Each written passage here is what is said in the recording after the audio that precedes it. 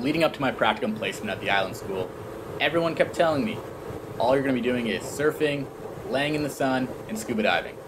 Let's just say they kind of got it right.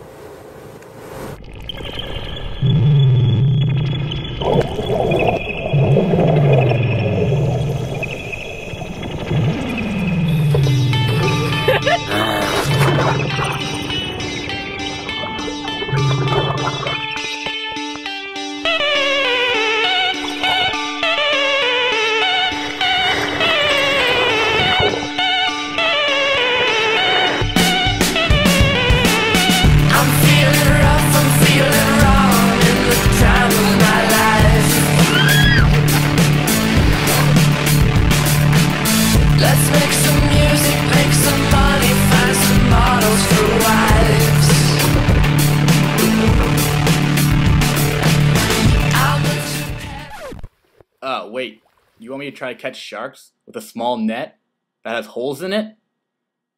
Vacation over. They feed on the bottom. Alright, let's back up for a second and see how this all got started. The Island School was created and founded by Chris Maxey, a former graduate of Miami U. He gathered a few students for the inaugural marine ecology internship. Fast forward 13 years later, and the school has transformed not only into a semestered high school, Deep Creek Middle School, and also the Cape Eleuthera Research Institute. You can't call this a school though. This is a community. It's more than just that, it's a lifestyle. First off, let's talk power. The Island School currently has a 10 megawatt wind turbine, with plans in the future to build one 3 times larger. In addition, the school uses solar energy, including the largest solar panel in the Bahamas. This accounts for 60% of the school's total power. Fuel. The school has its very own biofuel plant, which collects its oil from nearby cruise ships, as well as local restaurants. The plant produces enough fuel to power all the vehicles on campus, and even has plans to power most of the boats in the coming years. Under construction is a methane plant. This will one day power the needs of the biofuel plant. They don't just recycle, they reuse. Take this old glass, pair it with some old conch shells, and you got a building. Not just any building, but a big one. All the wood you see is non-native species. They build wet labs, research centers, and dormitories, all out of the materials they find all over campus. This entire building was made from an old wharf that they were going to blow up. Food. Nothing on campus is planted without a reason, whether it be used for medicine, food, or permaculture. This is all done without the help of any pesticides or fertilizers.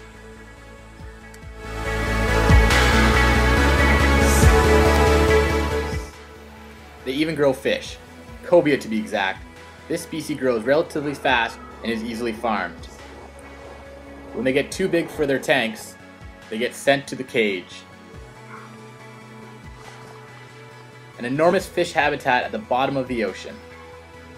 And what happens to all that fish waste? You grow lettuce. Lots of lettuce. The mature fish are then given freely to the community. And for any food not consumed, there's a process, whether it be composting or feeding it to the pigs. A couple times a semester, the students are invited to partake in harvesting a pig.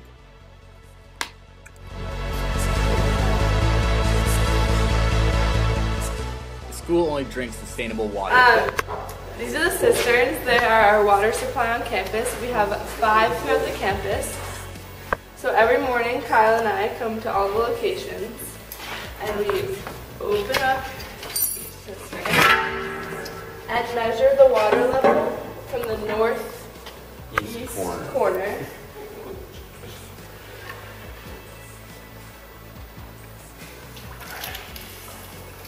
We look at it and say, we round down, so it's 108. 108.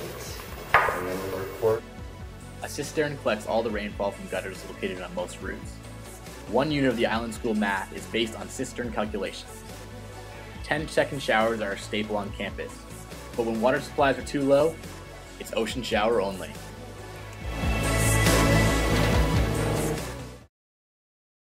What time do we have? Oh. Oh. No! 5:47. It's 5:47, we're heading to school. Can you? We're down a headlight.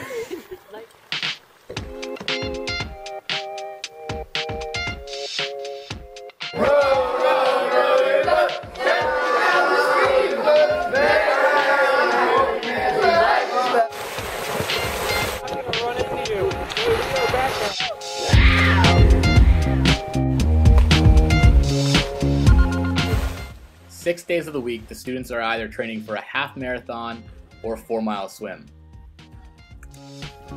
The students also train for what is called a run swim, a 2-mile course mixed with a wall climb, running, swimming, and even cliff jumping.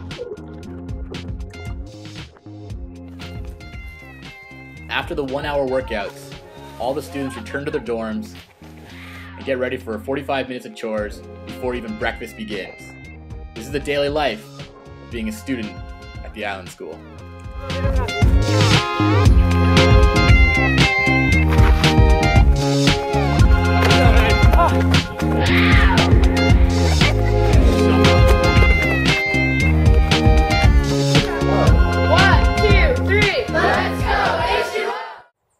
For their human ecology class, the students learned the impacts of overfishing. And this is how they did it. The sea is the most beautiful place in the world. Been fishing ever since he was a little boy. And his story is pretty fascinating. Right here where we are today, along the shore here, in those days, in the 70s, early 70s, you could have, when tides down low, you could walk in your shoes, pick up thousands of tons. Fishing vessels would come from Nassau, come here, just get home. Shallow water and take back to Nassau. There were bigger demands for conchs. And eventually, with big boats, somewhat fish the place up, destroy the conch. See any logs in the project, few logs through. Look how big that is!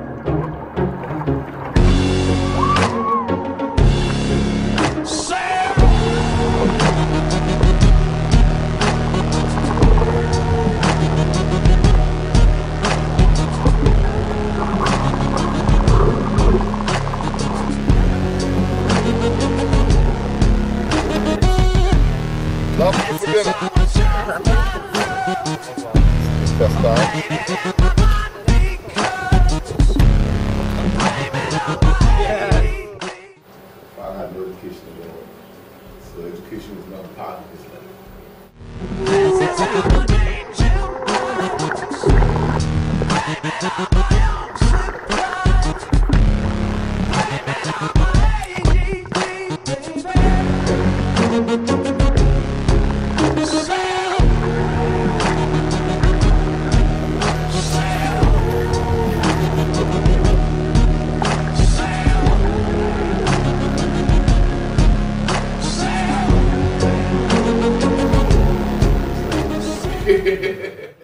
Each student is involved in a university-level research project.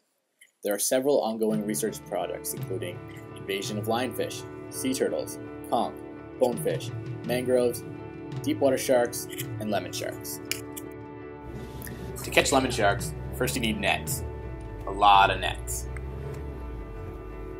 Secondly, you need a van, the warhorse, that can go through anything. After setting your nets, you wait till the tide goes down. You get a lot of bycatch, turtles, bonefish, and other types of sharks that you don't want. But then you find the lemons. Lemon sharks are then measured, weighed, tagged, and checked for overall health. Then they release them back into the wild. You also need to find out what preys on these lemon sharks, and that means big sharks. Yes, big sharks. Reef sharks, tiger sharks, bull sharks, and even adult lemon sharks. It's a little bit more complicated catching big sharks.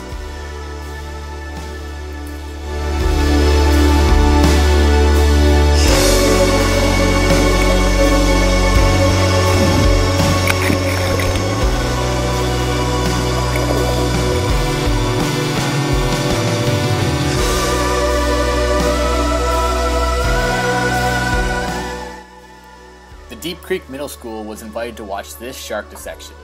They determined the cause of death and what it was eating. The Deep Water Project uses a submersible sub called the Medusa. It captures images from the bottom of the ocean. On this launch, we dropped the Medusa about 700 meters. In order to retrieve the Medusa, a transmission is sent through a modem. The Medusa then drops its weight and returns to the surface. There are only 5 of these machines in the world, one of which, off the coast of Australia, is stuck 1,300 meters down on the ocean floor.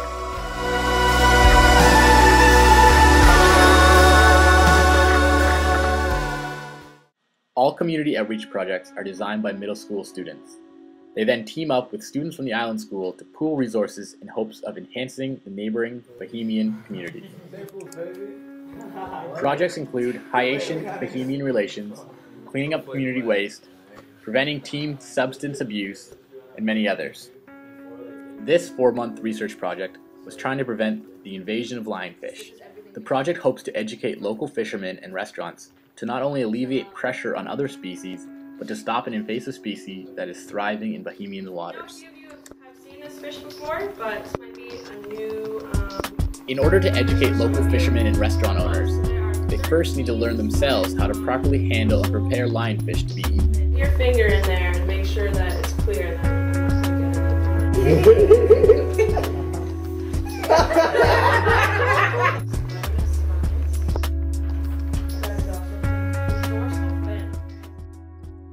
Oh, and this whole segment was also being taped by a French film crew.